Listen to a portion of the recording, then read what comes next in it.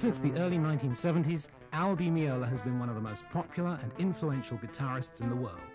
From his early years with Chick Corea, his historic performances with John McLaughlin and Paco de Lucia, to his current exploits with his groups Al Di Meola Project and World Sinfonia, Al Di Meola continues to be an innovative leader in acoustic and electric jazz fusion guitar.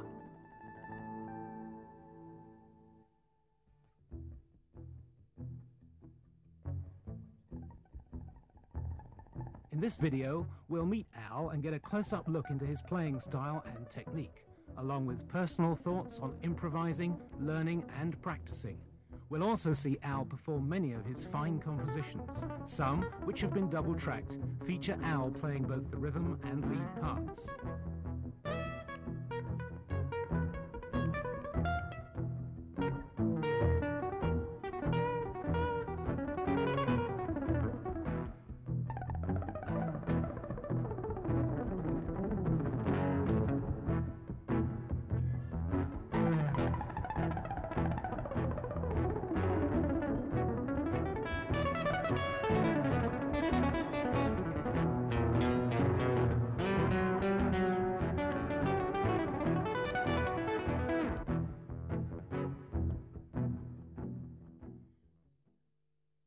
Hi, I'm Al Di Meola, and welcome to my video. We're going to get into a lot of different techniques that I use with right hand and left hand, scales and picking patterns, as many different examples and tunes, also some new tunes that will demonstrate a lot of that. So before we get started, I want to give you a note to tune up to. I'll give you an A, although some of the pieces might vary a little bit, but this is a general tone right here that should work on most of the pieces.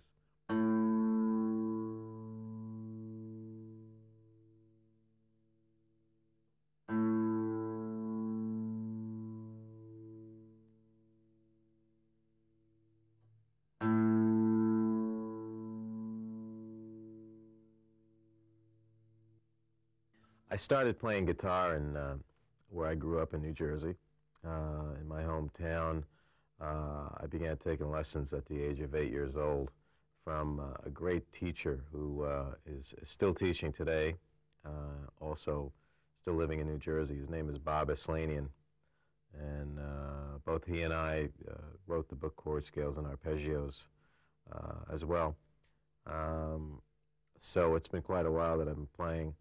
And he was very much into jazz and the teaching of the theory of jazz in the very beginning. Although my heart wasn't quite there yet at that age, I got a good foundation and early basic training and theory and sight reading from him.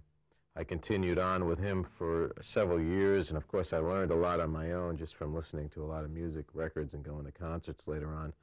I then went to Berklee School of Music in Boston, which was very inspiring at the time. There were, in and around the school, there were a lot of jazz clubs, and I would just check everybody out, a lot of jam sessions, keeping my ears open to a lot of new ideas. And I got a lot out of that before I got the gig with Chick Corea, and then everything happened from there.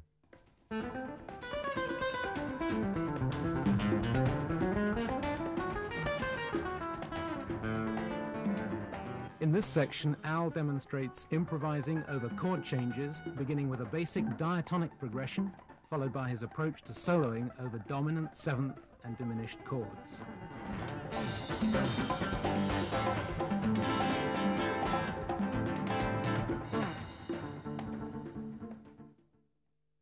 In a simplified chord scale, such as a C major 7, progressing to a D minor 7, to an E minor 7, to an F major 7, G7, A minor, B minor 7, flat 5, back to the C major 7.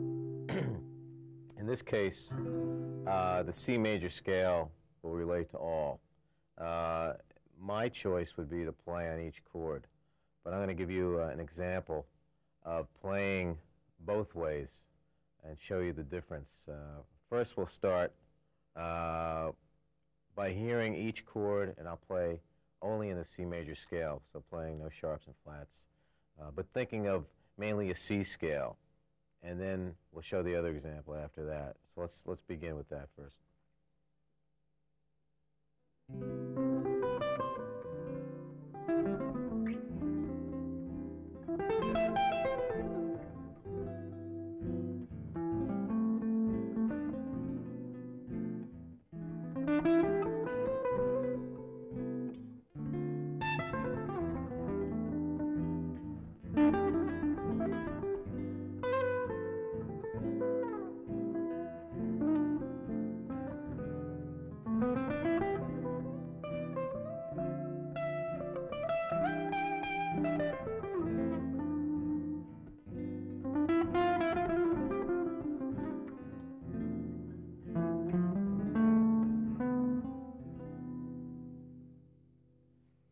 So that's basically using, or just me thinking mostly of a C major scale.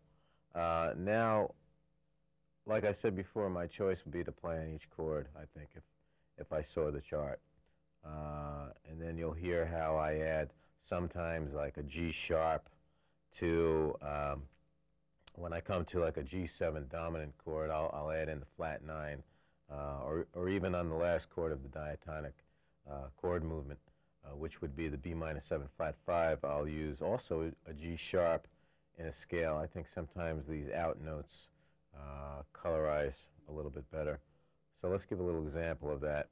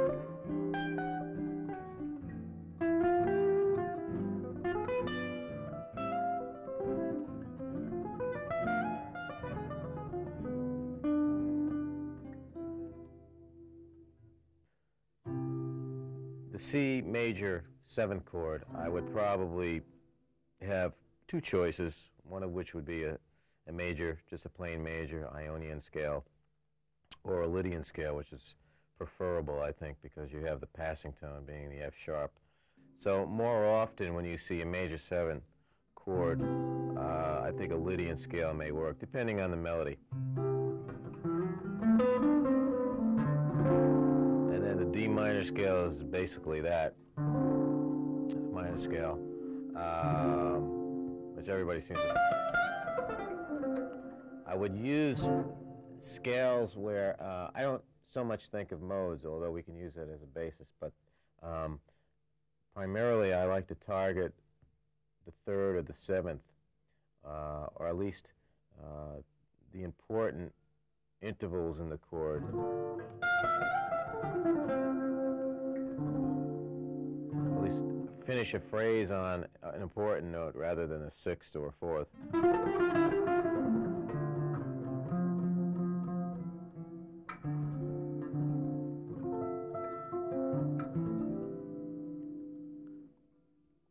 Now, the same thing for the E minor. We'll just use a minor scale for that. Now, sometimes on an E minor 7th or any kind of minor chord, I'll play a major 7 in the improvisation.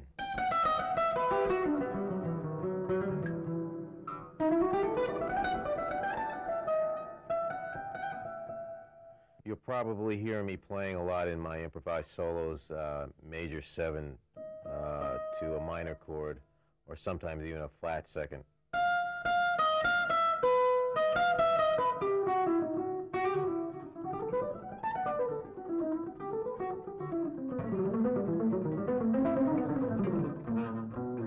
Right, something like that. I like these inharmonic sounds.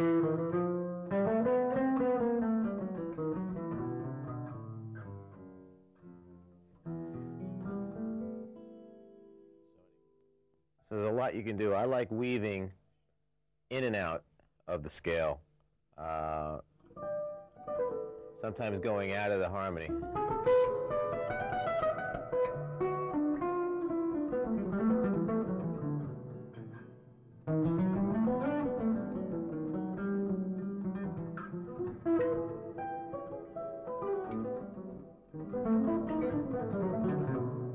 Things like that. There's small little examples of that kind of thing. So if we, again, we're up to an F major 7th chord, which I think we can use that Lydian scale again, which is an option.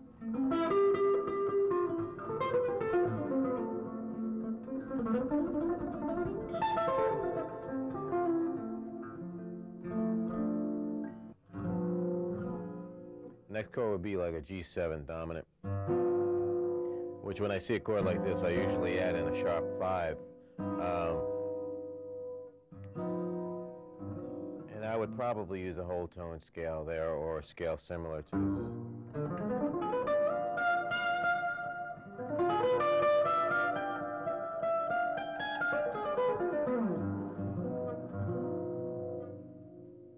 And then the next degree would be a minor chord again.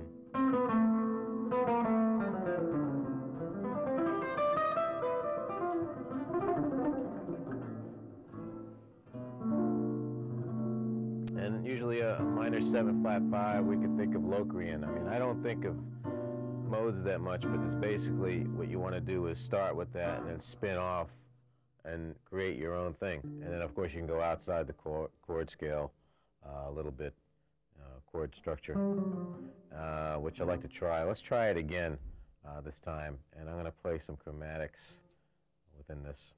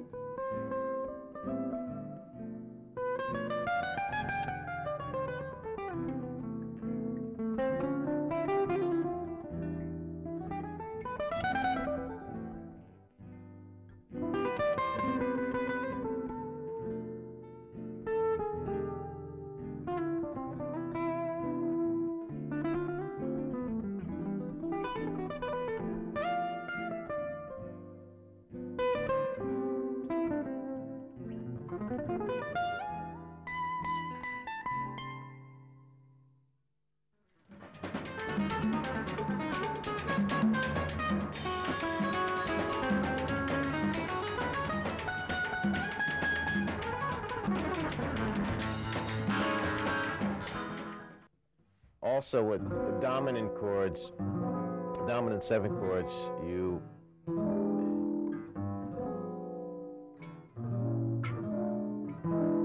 have diminished chords that relate to the same chord. So we have a 7th, a G7, you also have a D diminished. Okay, and you could play diminished lines, or you could play dominant lines or whole tone scales, depending on if you have a flat 9 in the chord or a sharp 5. As in this example, I'm going to play a run that is sort of a diminished kind of run that works over both the dominant 7th and a D diminished. Here it is. Here's the same line played very slow.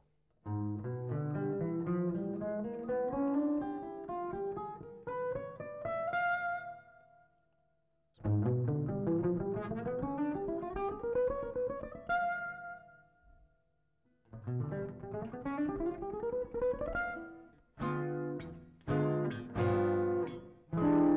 works over E7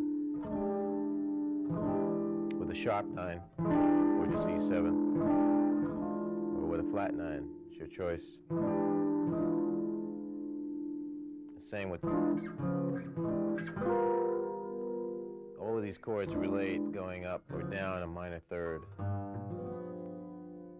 So there is a definite relationship between diminished chords and seventh chords. Here's another example of a line that could be used over diminished or a seventh chord. In this instance, let's take a G diminished 7.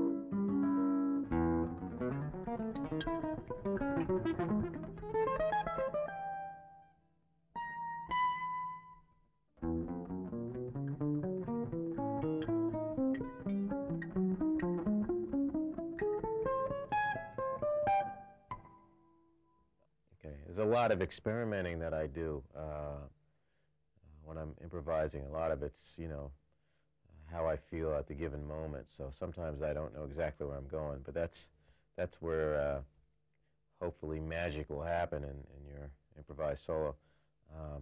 It's how you weave back into a logical pattern that relates to the intervals in the chord. The key intervals being your third and your seventh, primarily, sometimes your fifth. But a lot of it's your ear and how you feel. But I do like to experiment a lot. I don't like to play the same exact patterns. Playing chromatic notes outside of the chord, sometimes playing a different scale altogether, and then weaving right back into the harmony again is interesting. I never know what's going to happen when I'm soloing exactly, because it never comes out twice the same. So for now, why don't we just hear what a G7 chord is, and I would recommend that either a sharp 5 or a flat 9 be played, so that it'll make more sense when you hear what I'm playing. Okay?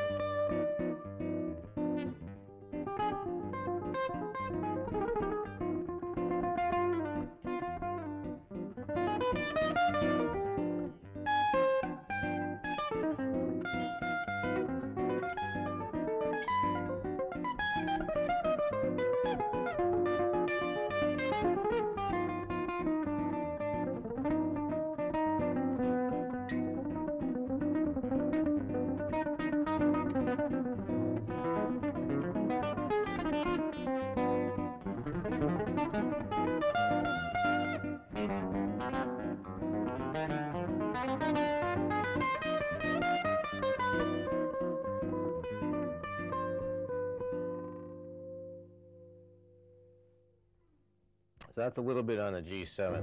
And depending on the rhythmic variation that's happening with your rhythm section, whatever they're providing, that's going to determine where you're going to go. And of course, more chords would be, will also inspire a different direction.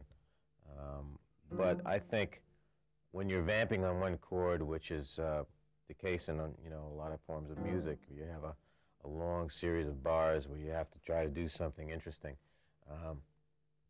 I think that rhythmic variation plays a real big part, and we'll be getting into that pretty soon too.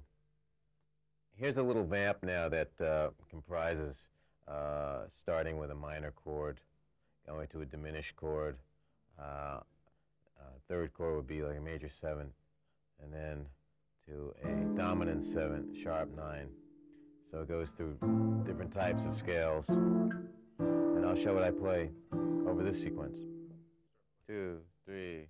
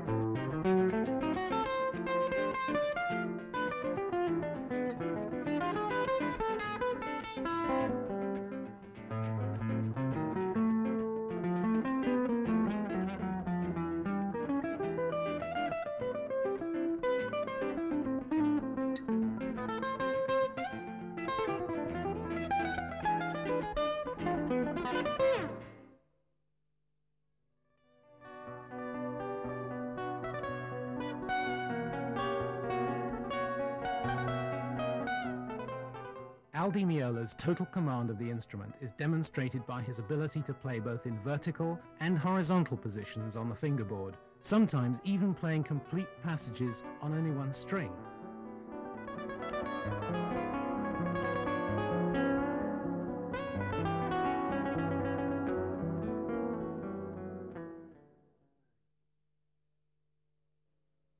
This is an example of how I would try to break the habit of playing in positions.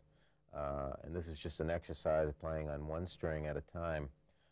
So if I were to pick, say, like a G minor chord right now, I would play on the E string as melodically as I could in a G minor scale to learn the whole neck. Get used to playing the whole neck.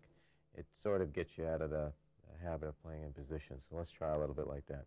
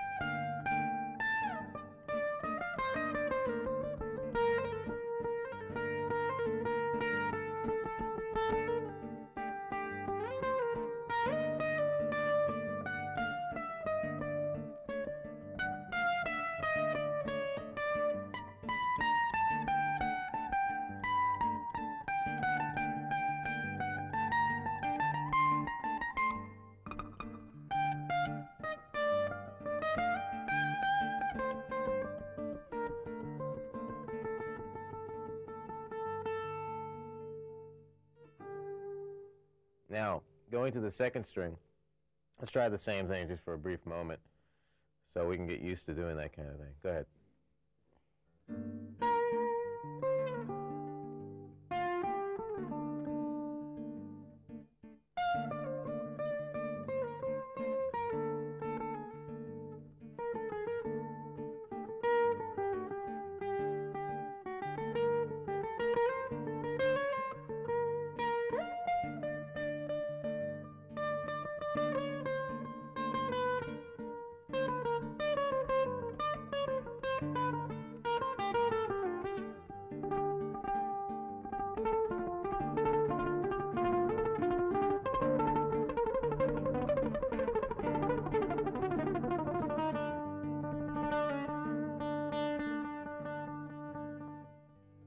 Anyway, there's a lot that you can do even on one string, and hopefully when you practice something like that, it'll get you out of the habit of playing in positions.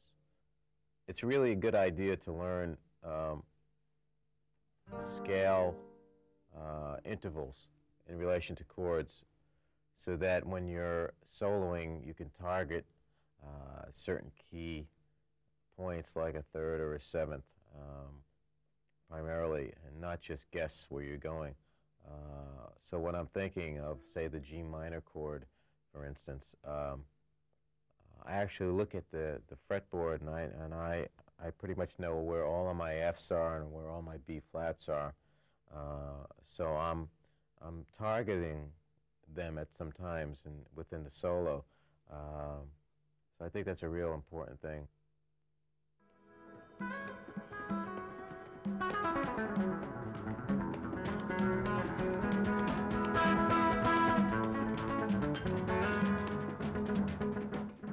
Aldi Meola has long been admired by guitarists for his tremendous right-hand picking technique. Now, let's take a close-up look at how Al plays single-note lines using alternate picking and right-hand muting. But first, let's watch Al perform a tune from the album World Sinfonia entitled Lustrine.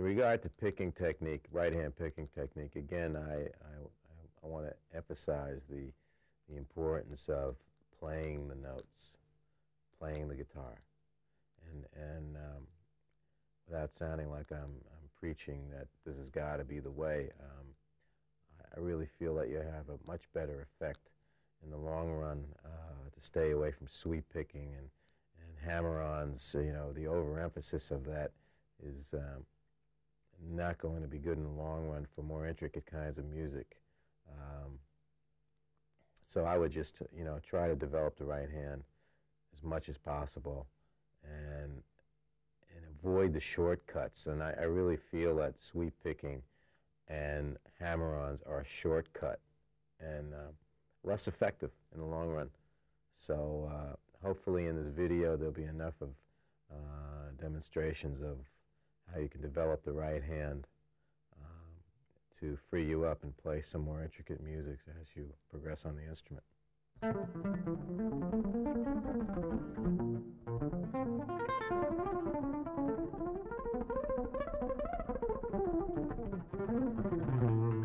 Okay, now that kind of thing is an example of me muting again, which will cause the notes to pop out. So your articulation when playing lines like that is very important, especially when playing with a group and you have to pierce through the drums and the bass and the keyboards. That's always been real effective for me to do that kind of phrasing, you know.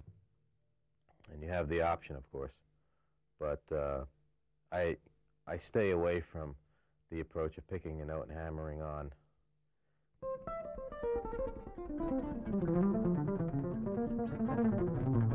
I prefer to pick notes.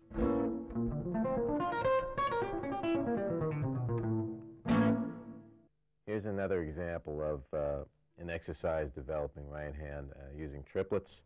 And again, we'll take the triplets down in tempo, so we'll lower the quarter note as much as possible, and then I'm going to speed up the quarter note and maybe come back down again. And the thing to achieve here is evenness.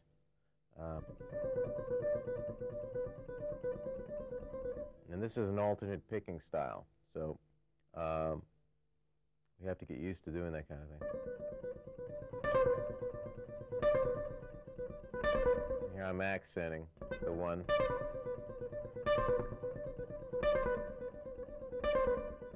Now let me slow it down a little.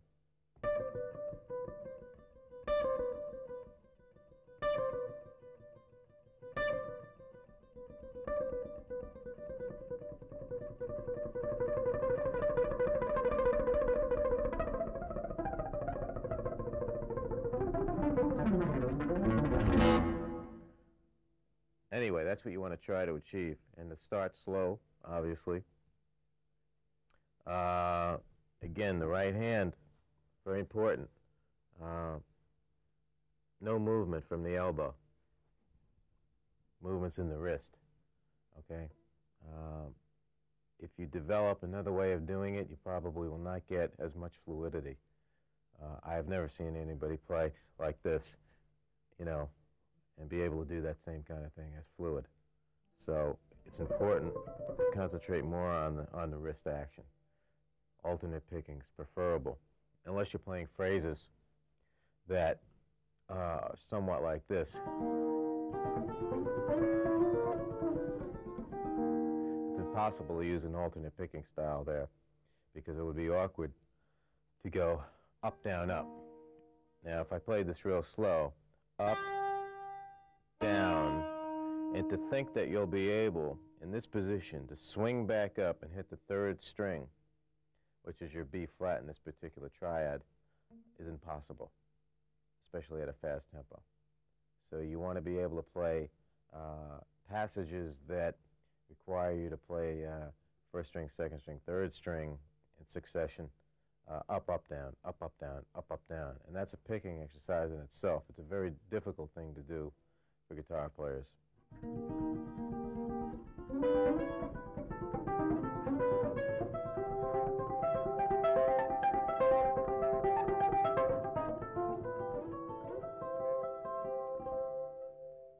Okay, now if we were to do the same thing say, same triad,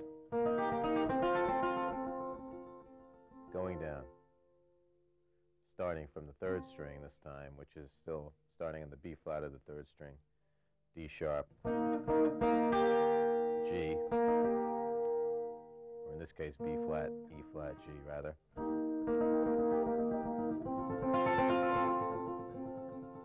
You want to go down, down, up, down, down, up, down, down, up. So there are times when alternate picking doesn't work as a down, up kind of motion.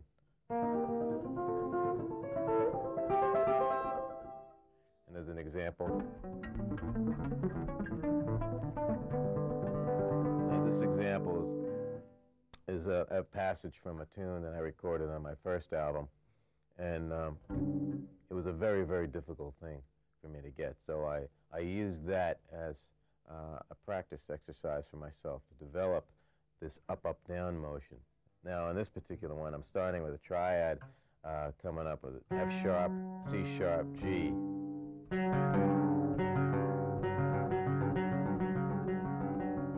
If you could just try this real slow, this is an exercise. Up, up, down, up, up, down, up, up, down.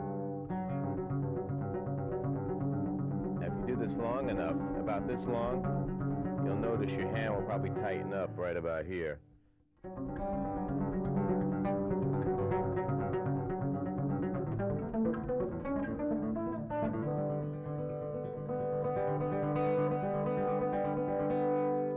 And again, the idea is to play it real evenly. There's another example from a tune called Passion, Grace, and Fire from an album, Electric Rendezvous.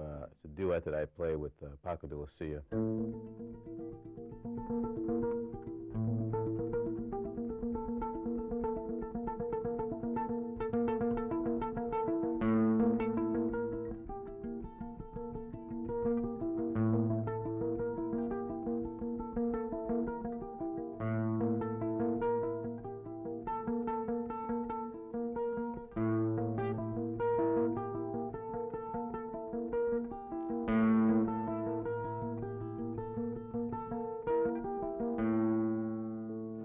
That's kind of a tricky phrase.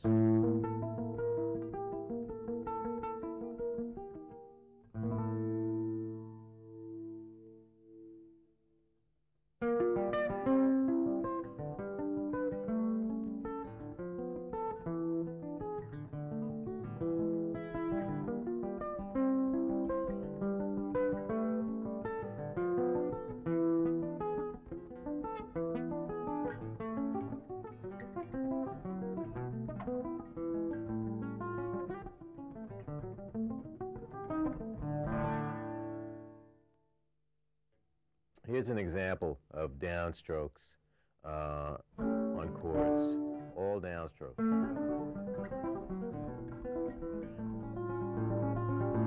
Except for this last chord. Let's just practice all downstrokes.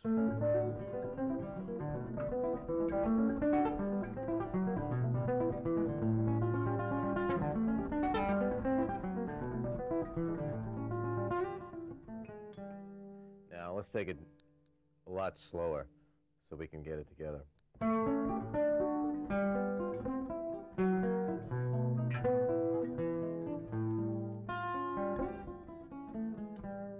Okay.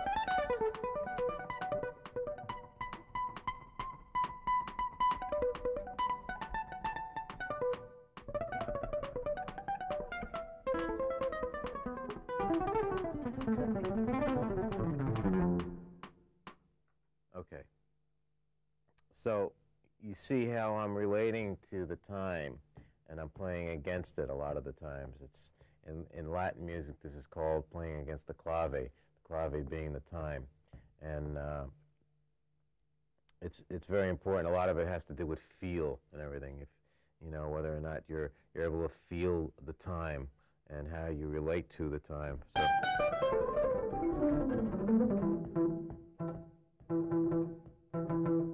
Okay, a lot of that feeling when playing these kind of rhythms is an up feeling. It's not a down. I'm not feeling down beats. I'm feeling up beats. Okay, that's just a general concept. You might not be able to grasp it at first. But I'm going to try some of the same kind of scalar lines at a slower tempo. So let's take it down about half that, and I'll try some things related to what I just did.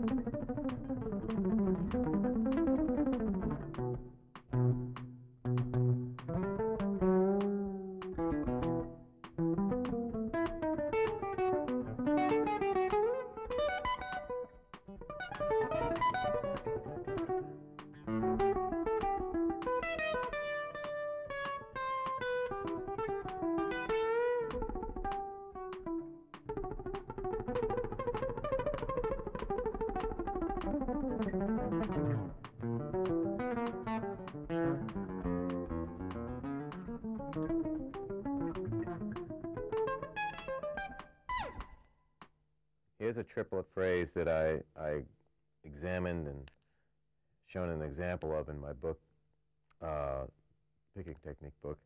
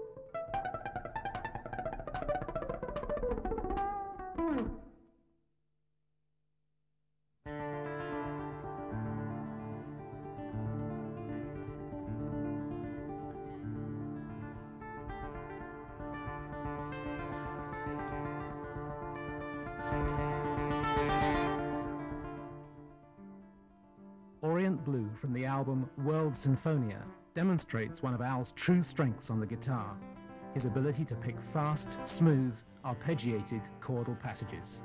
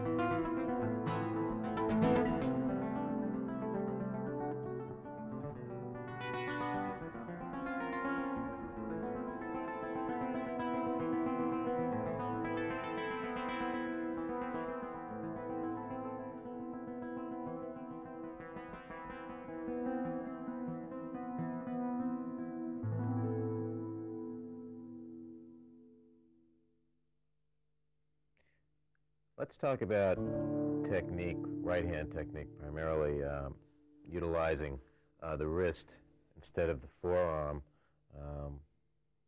trying to get as much movement happening in this area. I pretty much, when I pick, most of the time I have my palm rested on the bridge, which is important, and I get this kind of motion happening. I don't pick like this. I don't recommend it, this being a good way to develop or even get used to doing that, because then it's hard to break the habit. But try to get that wrist action happening as much as possible. So in this example, which is an excerpt from Orient Blue, a piece that I played already, this will be played a lot slower using this kind of movement.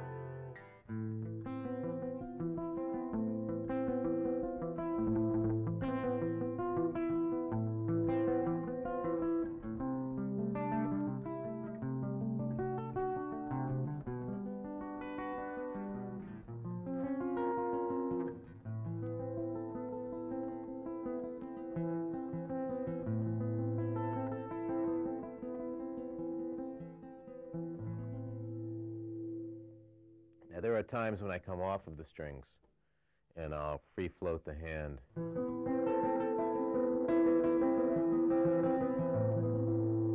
Which is more for the reason of getting a fatter sound when you move away from the bridge. But this is an exercise in itself.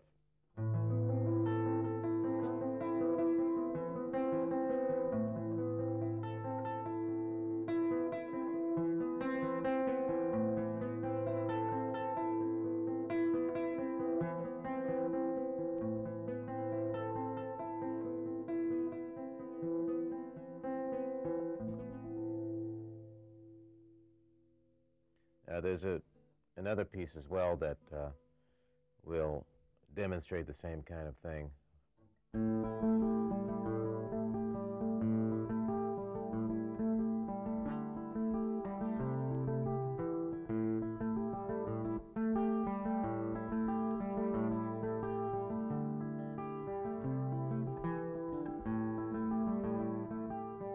Now, just this little exercise here, without even changing to the next chord, is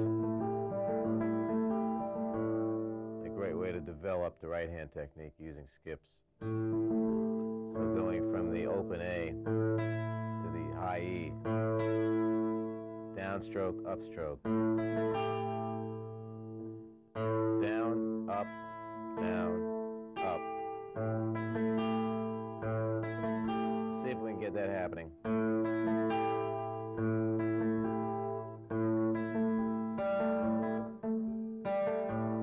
That open G in there, which I come up on as well every other time.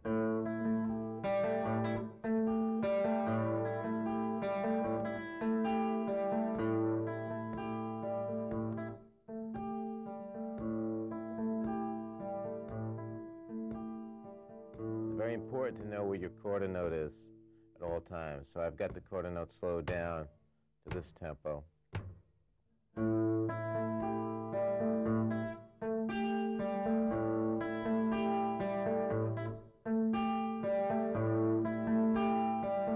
Effective thing that I do a lot of times is I dampen strings, and that's where the palm lying on the bridge is going to become, important ingredient in having that happen.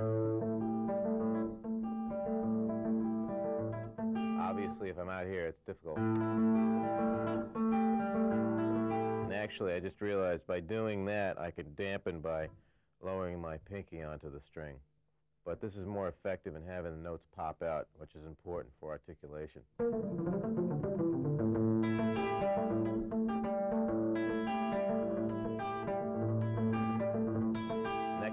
control, adding in those kind of those triplet kind of things.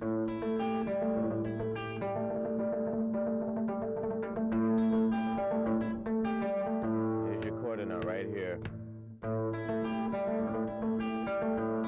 You have much more control by anchoring your palm on the bridge if you want to do those kind of rhythms.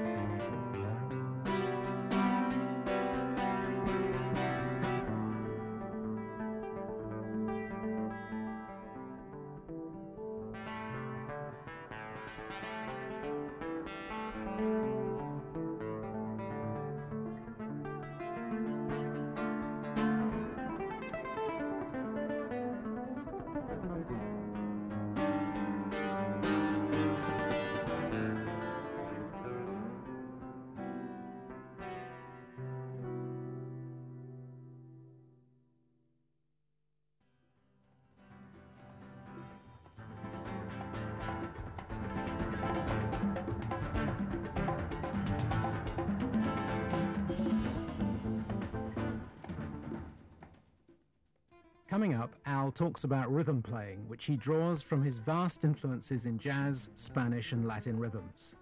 Let's first watch as Al fills both roles as a rhythm player and soloist in his composition, Cello e Terra.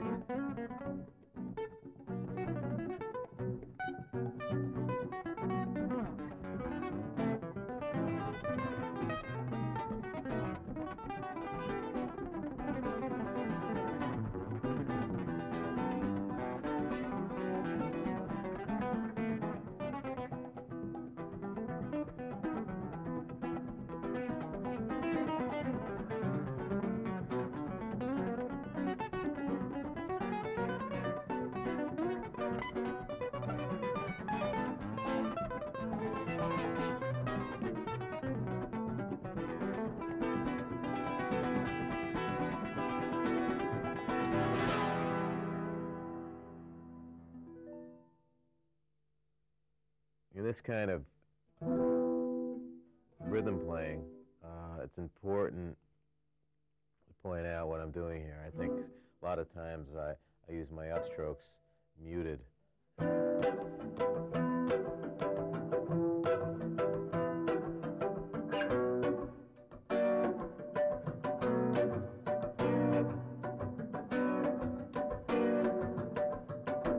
Even the downstrokes are muted. So in this particular example, I'm going.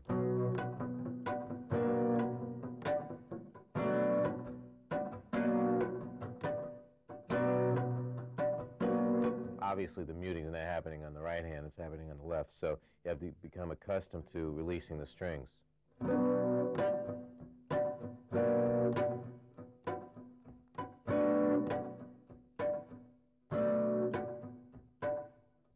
Here's your quarter note right here.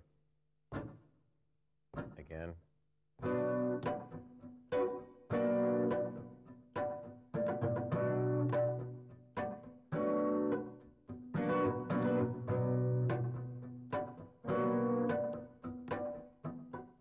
Of course, this hand has to get used to playing the rhythm.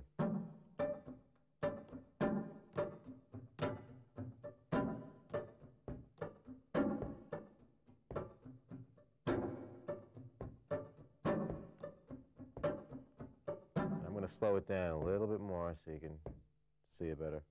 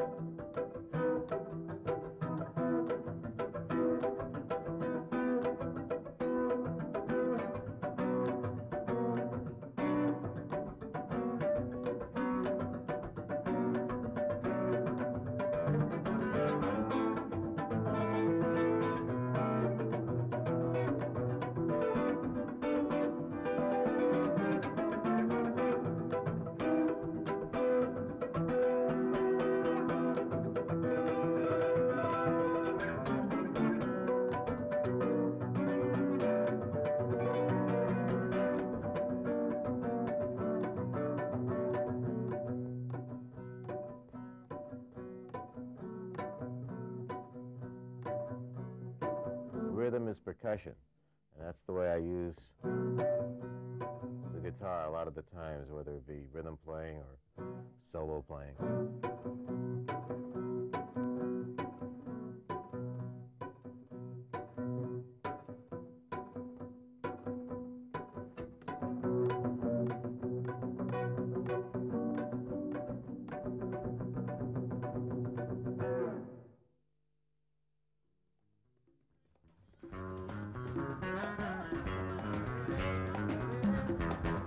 This is an example using double stops in a particular piece.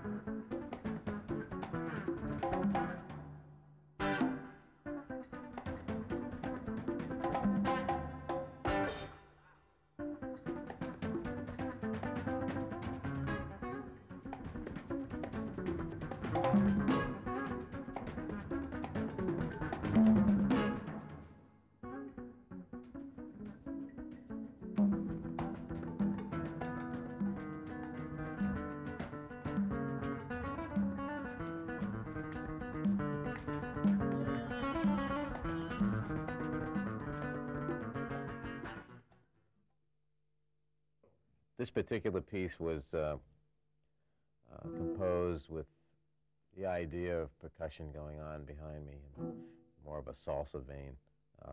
So that was the basic inspiration for the lick. But I think that it's a good exercise for left hand rather than right hand control, especially with the double stop.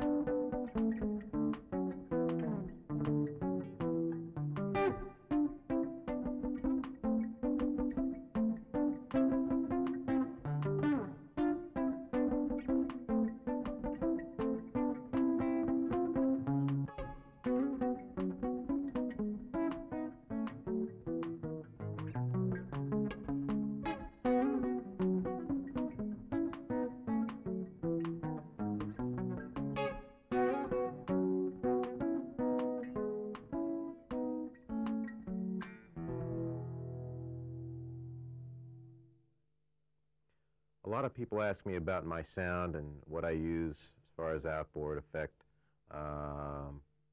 There are two pieces of equipment in particular that I use with my acoustic guitar primarily, and this one reverb unit, which is a Lexicon 200, I utilize two different settings. One's a long concert hall, one's a short concert hall. And the short I would use mostly for rhythm playing. If for long phrases, I like to have it much longer.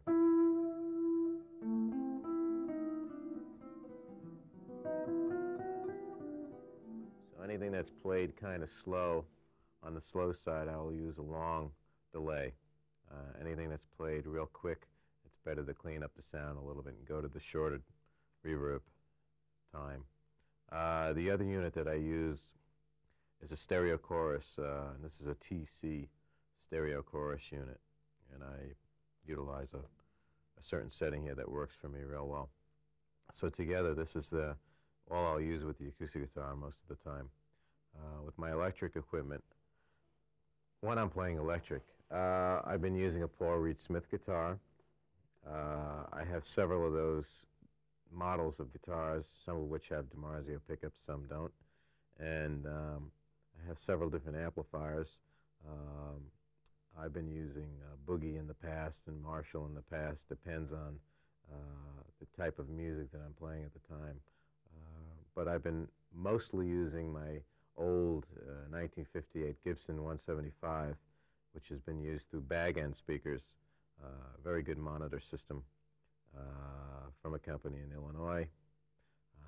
And also the amplification for that, I've been using a Perot amp, which is made in New Zealand. And the same thing with that, I also use the Lexicon reverb with that particular setup, with the 175. And also the TC chorus works at times as well. In addition to my Ovation guitars, which I've been using for many, many years now, I have a custom classical guitar that I've been using and will be used on the new album as well.